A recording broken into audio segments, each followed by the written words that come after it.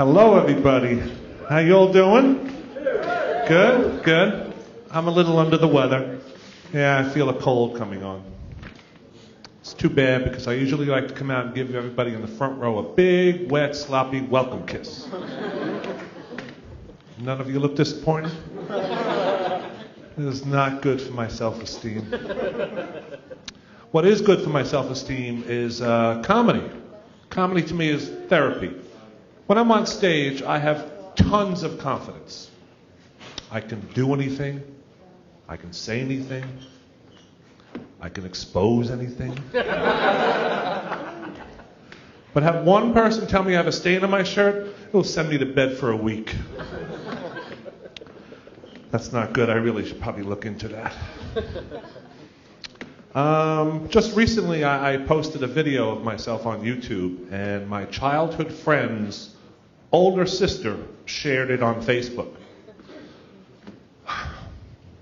So, this childhood friend's older sister naturally is mutual friends with my older brothers.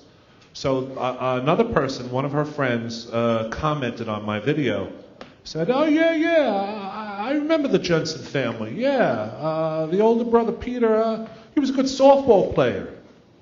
The other brother Kevin, he was a good football player. And I remember Brian. I remember him as a 6-year-old,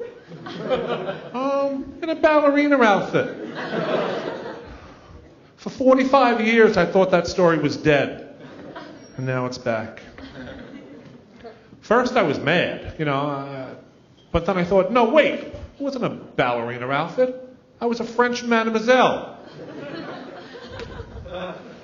I had a tilted beret with attached blonde wig, pleated skirt, plastic cigarette holder, and flats.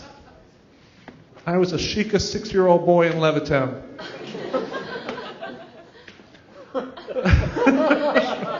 I just was getting that image. Apparently my mother didn't do a good enough job talking me out of these things. I don't know why. Half the stuff came from her closet, including the plastic cigarette holder.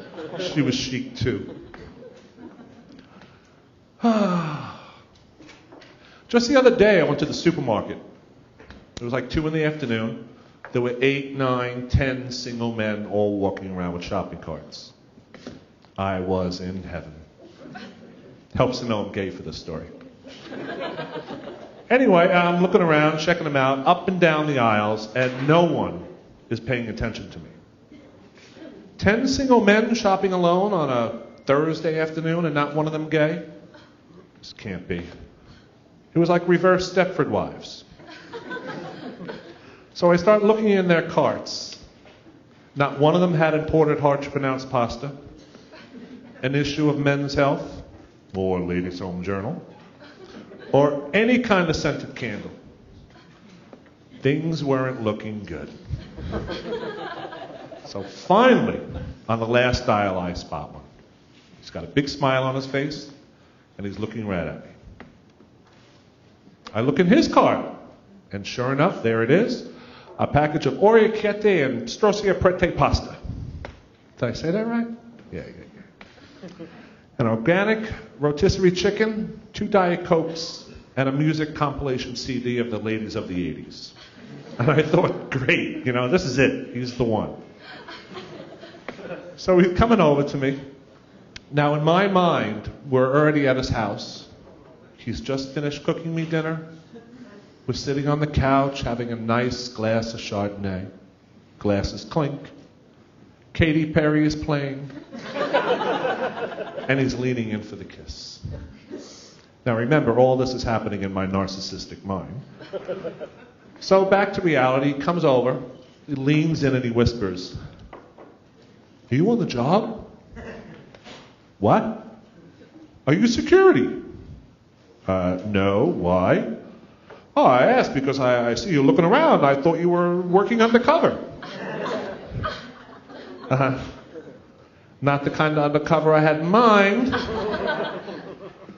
Apparently his idea of undercover security and my idea of cruising the aisles of the local grocery store are very similar. I was disappointed. I had our whole life planned out. He had no idea. Well, either way, one of us would have ended up in handcuffs. All right, that is my time. Thank you for indulging me. Enjoy your night.